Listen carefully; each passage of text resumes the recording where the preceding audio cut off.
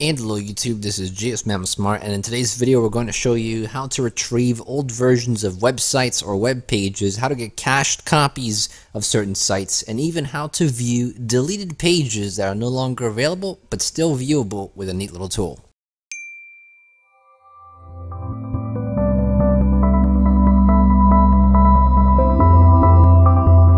What's up everybody, GSmanimsmart here with another brand new video for Tutorials with GS, and welcome back to another video. If this is your first time here on the channel, I hope you enjoyed today's tutorial. We have plenty of other content on the channel regarding video editing, image editing, computer tech tutorials, and all kinds of cool stuff. So if you're interested in that, I highly encourage you to subscribe and hit that post notification bell button to stay up to date with all the latest videos. Now today we're looking at the Yahoo homepage here, but if you've ever been curious or wondered what Yahoo may have looked like 10 years ago, 5 years ago, 15 years ago, it's very easy to find out now with a cool little tool called Wayback Time Machine.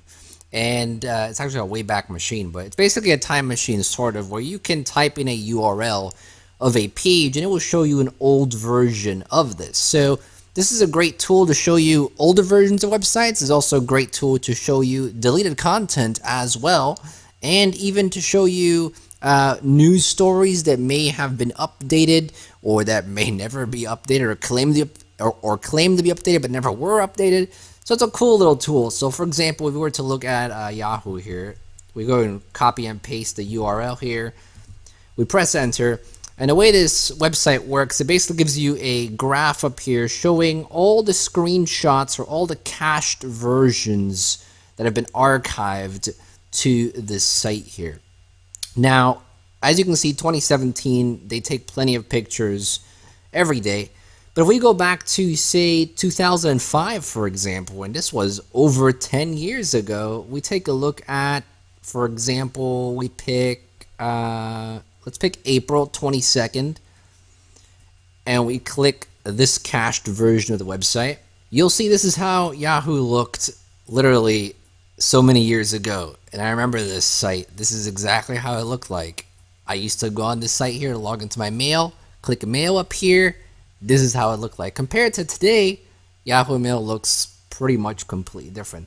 And you can do this with a lot of different things. I mean, we can even look at things such as YouTube.com. The way YouTube looks today, completely different from the way it looked when it first launched, the way it looked 10 years ago. So it's a really cool tool that you can use to see the internet's history. As you can see, this is YouTube today, but if we go back, say all the way back here it shows us YouTube on February 28th. So it looks pretty much different. So it's a fun tool to use, but it's also a useful tool to use. Say for example, you deleted a blog post on your website. Say for example, you deleted a web page or an entire website, or you lost it and you only have the URL now. Well, you can bring that website back, or you can view old pages that may have been deleted on this site as well. A good example that we have here is actually a PDF that was on the United States Department of Labor website, where they talk about certain rights that they're building up for LGBT communities in the workplace. Well, it seems like this PDF has been deleted. Now, why it's deleted, who knows? No one really knows. But if you were to go and take this PDF, and if you were aware about this PDF when it was first released, and now you're noticing it's been deleted, well, we can go ahead and paste this link into the search bar here, and you'll see that we can go back all the way to 2015 and view the original PDF that was first released on the website, and here it is. This is the exact same PDF that they removed from the site.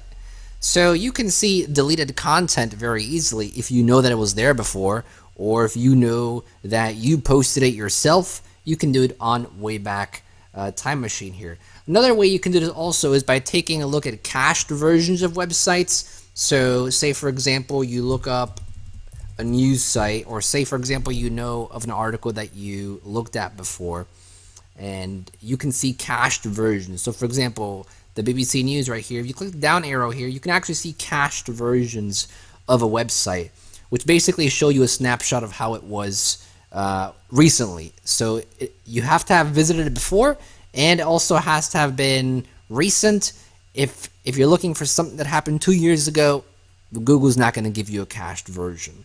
The other caveat here is that you cannot use Time Machine also for private profiles such as Facebook or such as Twitter.